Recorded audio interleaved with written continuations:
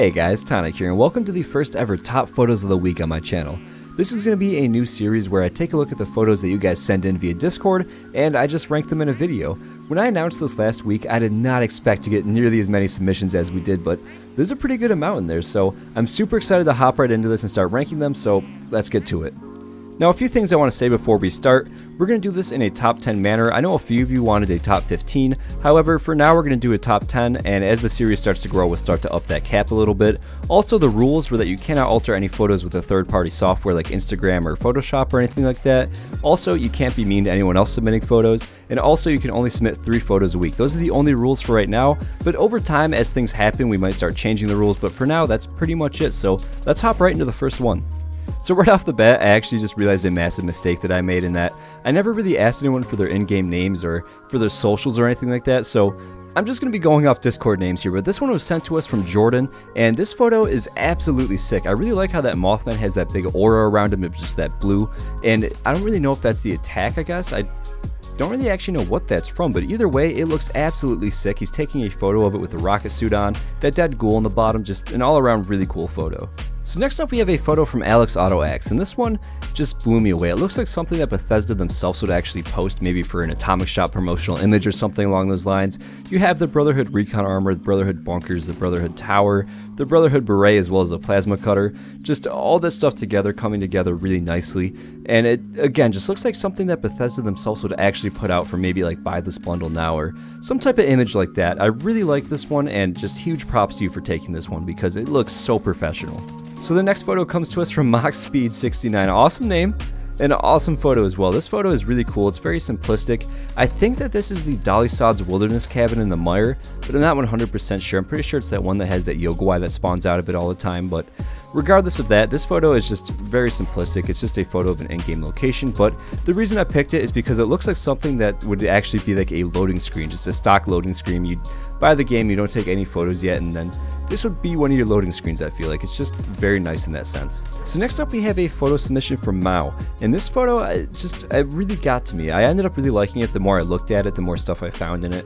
And the Sentry Bot, of course, is the US Army Sentry Bot, but they are also wearing US Army paint on their power armor, and it has the same star on there. It's just really cool. It kind of looks like an in-action shot from maybe the Great War or something like that. I'm not sure if Gatling plasmas were around for the Great War, if they were used in the Great War, but regardless, it's just really cool seeing the US Army power armor right next to a US Army Sentry Bot. I think it's just kind of neat. So the next photo comes to us from Dovahkiin, and all the photos that they submitted actually have some really wild filtering going on. There's very bright green photos, very bright red photos, but this one I think is the best out of all of them. It's a silhouette with the single headlamp in the center with a red backdrop. I just think it looks really cool, and it again kind of looks like a promotional image that Bethesda maybe themselves would post. Imagine this photo with the text Fallout 76 Steel Dawn Part 3 behind it, or something along those lines. I just think it again looks like a promotional image, and for that, I really like it. So the next photo comes to us from Vault Girl, and the reason I like this one so much is because I actually grew up around a lot of cornfields. I grew up in like a very rural area, and seeing a tractor with the farmer outfit and the farmer hat in this kind of location is just really neat. I wish that we had an emote where you could actually sit down and properly like put your hands on a steering wheel. I think that'd be kind of cool to use on like a lot of the cars around the wasteland and stuff like that, but regardless, this photo is absolutely awesome. Vault Girl, I love this one. So this one comes to us from a Sad Nemo, and I like to think that they're a junkie build just because of all the chems laying next to them. This is a really wild photo. I'm not really sure where they got this many chems to spawn or how they got this photo to happen, but regardless, I've never really seen anything like it, so this one is easily on the list. So now we are into the top 3 photos of the week, and this one comes to us from Blackburn. I'm not sure if this is a nuclear winter or survival mode. I think it's survival mode just due to the location as well as the skin on the suit. I don't think you can apply that camo suit to nuclear winter, but regardless of that, the coloring is great. I love the giant explosion or fire flames in the background, whatever it may be, and just the look of this photo, how he's about to go into it using that radiation suit. Very, very cool and easily well deserving of the top 3. Coming in at number 2, we have a photo from Argent Deer, and this photo, it's just really cool. Watoga is always one of those really nice photogenic cities. There's a lot of really cool photo opportunities in there, and this one was a perfect one. There's a rad storm rolling through town, just standing in the street alone with all these destroyed buildings and vehicles. All around it just creates for a perfect shot, and I think it was executed perfectly as well with the angle and everything like that. A really cool shot in a really cool location.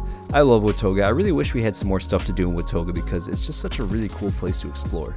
And finally, for the top photo of the week, it's going to be a photo from TechBlaze. Now, this photo is absolutely awesome. A lot of you guys might actually know TechBlaze. He's a very active member in the community, does a lot of really cool stuff, and is pretty nuts at camp building as well, and apparently very good at photography. This shot is super cool. I love the silhouette, just the glowing eyes and the like purplish pink backdrop. Very cool. It's very colorful, but at the same time, it's just like very unique. I don't really see a lot of silhouette shots. I know we had one earlier in here, but again, that was like the 2 times I've really seen a really good silhouette shot. These are executed very well, and TechBlaze, I think, sets a very high standard for a silhouette shot with this photo. And that is pretty much going to do it for the top 10 photos this week, and I want to give a massive thank you to everybody who submitted their photos and made this video possible. And if you want to get involved with this, just join the Discord. There's a photo submissions area right in there, and then just post your 3 photos for the week, and maybe you'll see them in next week's video. It was a ton of fun doing this. I really can't express that enough. I'm so happy that this idea kind of got brought to life. And I really hope you guys enjoyed this video. If you guys have any constructive criticism or just any tweaks that you would like made or anything like that, for sure let me know. Again, this is the first one ever, so I'm very open to suggestions. I'm not sure if this is the format that I want to stick with or how I really want this series to end up going down the road, but for now I feel like this kind of seems to work. Also, I want to say while I was editing this video, I just hit 10K subscribers on the YouTube channel, and it just absolutely blew me away.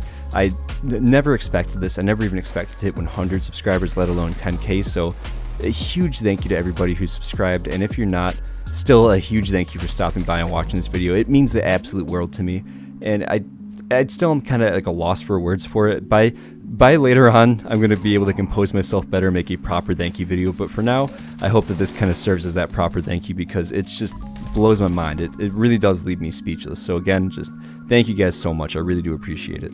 And also, as always, a massive thank you to all the channel members as well: Timothy James, Esdeath93, Heather Henderson, Jaden James, Blackburn, Yosevated, Patrick Ruda, 23 Icefire, Jay Smith, Argent Deer, Bowser Double Frang, Ice Cream Manny, Chris Decker, Robert Kennard, Theodore, Captain Awesome, Digital Aardvark, Lone Samurai OG, Dathan Gaming, Christy Melton Schwitz. You guys are amazing. I love you guys, and have a good weekend.